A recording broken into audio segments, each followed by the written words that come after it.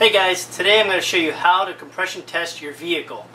One of the first steps to getting a correct reading on your compression test is starting your vehicle and letting it idle for a minute or two in order to heat those rings so they have a correct seal.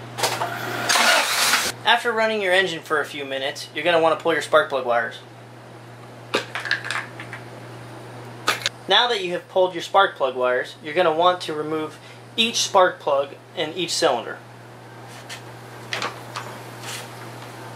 After removing your spark plugs, always make sure to check the tips for any kind of foul or oil or any kind of water residue on the tips of the spark plug. That would be a great telltale sign of a problem.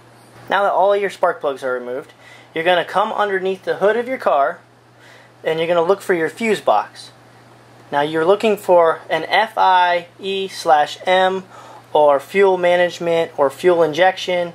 It should be a 15 amp fuse. For each vehicle it may differ. You're going to want to pull the cap and you're going to want to remove that fuse. What that does is when you turn the key or the ignition, it doesn't allow the fuel pump to prime, so you won't be spraying any fuel in your cylinders while you're doing the compression test.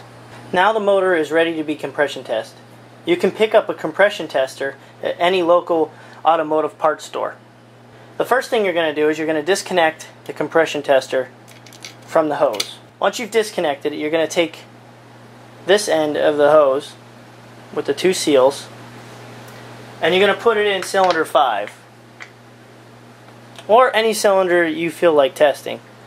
Once you've gone ahead and tightened it in there, just turn it like that.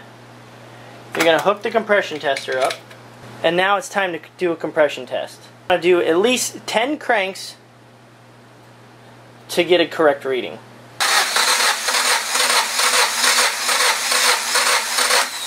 Another quick tip would be, if you happen to get low compression in one or more cylinders, take a capful of oil and pour it down in that cylinder.